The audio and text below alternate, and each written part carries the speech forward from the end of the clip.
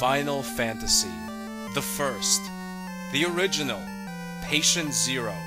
What can be said about the mother of one of the most influential, if not the most influential, RPG franchise in history? Well, first of all, it needs to be noted that this is an old-school, retro Nintendo RPG. This is not a game for the weak-willed. People who are used to some of the more easy games that have come out over the past 10 years or so are going to get a rude awakening playing this game. This game is a tough grind fest to the finish line.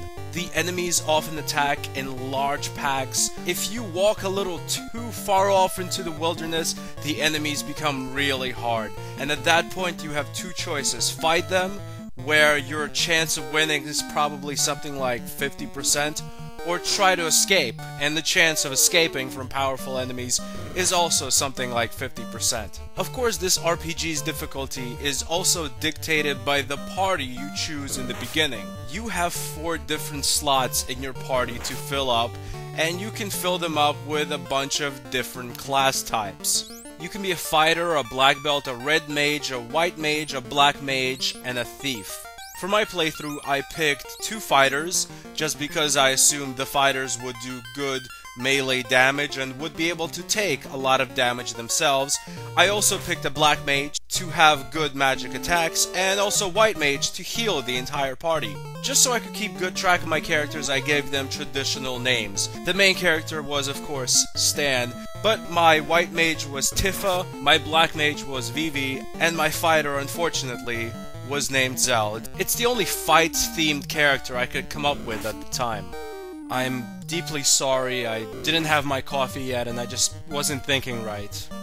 After creating my party, I was finally off on my journey. My first quest was given to me by this king to save a princess, and in gratitude for saving the princess, the king built this bridge so I can leave this island kingdom and make it to the mainland where there is more questing to be had.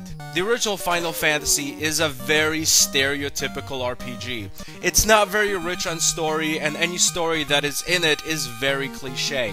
I mean, for God's sakes, the first thing you do is save a princess. That is video games 101. And your party, they're called the Heroes of Light. I mean, the plot of Final Fantasy is just pure and allegorical. It's just Pierce Plowman Strife, the every RPG. Sixth Sense and the usual suspects, this is not. The combat also follows the bare-bones simplicity of the story. It's turn-based, you have your typical commands like attack, magic, and run away. You buy white and black spells from stores in the various towns. You also visit inns when you're hurt. When one of your party members has fallen, there's also a place in towns to raise them from the dead. There's item, weapon, and equipment shops, and the various NPCs in the town give you new quests, progress the game, and tell you what's going on in the area you're visiting. The combat in this game really is a grind. The enemies are tough, and the fights are as realistic as they can get. Oftentimes, your attacks miss or aren't effective. Oftentimes, you can run into really powerful enemies that can crit a character in your party and kill them in one hit. I'll tell you a really harrowing tale that happened to me. After I left the first town, I went on a pilgrimage. I was just walking through the wilderness, desperately trying to find another kingdom where I can rest up and heal my party's battle wounds, because we have been fighting non-stop for like 20 minutes, just walking through the forests and hills of this beautiful retro world. One of my characters actually fell in battle, but thankfully I finally found a town where I can rest up.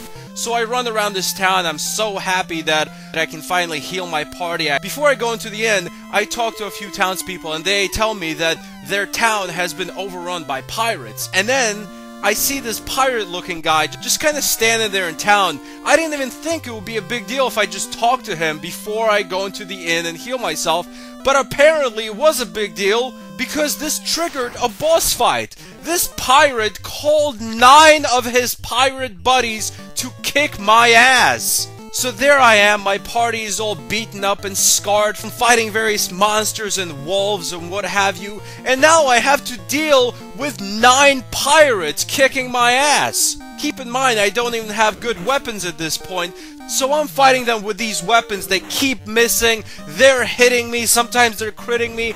I mean, it is a real hardcore fight to the death. And you know what? I won. And for how long and harrowing this fight was, the reward of winning was that much sweeter. You see, that's what makes the original Final Fantasy so great. The greater the difficulty curve, the more reward, the better you feel about yourselves and your skills as an RPG gamer when you beat a boss or a really tough enemy.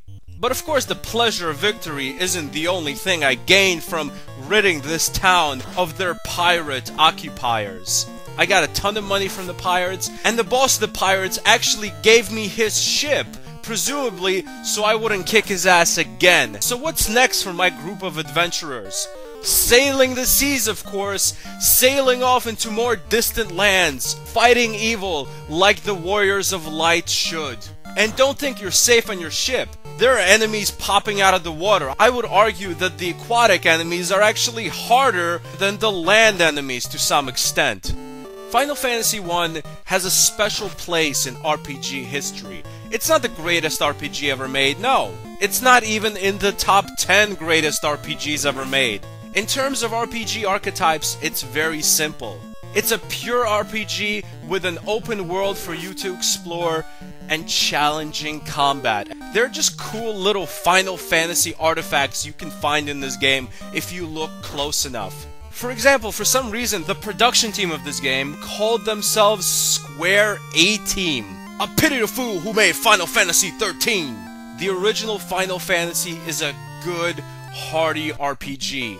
There's nothing special about the original Final Fantasy aside from the fact that it is the first Final Fantasy. The story is generic and the combat does nothing amazing, but the combat is still fun and the story is something you want to keep unraveling. As your group becomes stronger, you gain new levels, you learn new magical abilities, and you get new equipment. This is a simple RPG that does everything a good RPG needs to do. It has great music, great gameplay, and it feels good to level up your character and become bigger and stronger. Simply put, Final Fantasy I is a very important part of RPG history, and that's why it gets an official stanburdman rating of an 8.2 out of 10. Thanks for watching. Goodbye, my friends.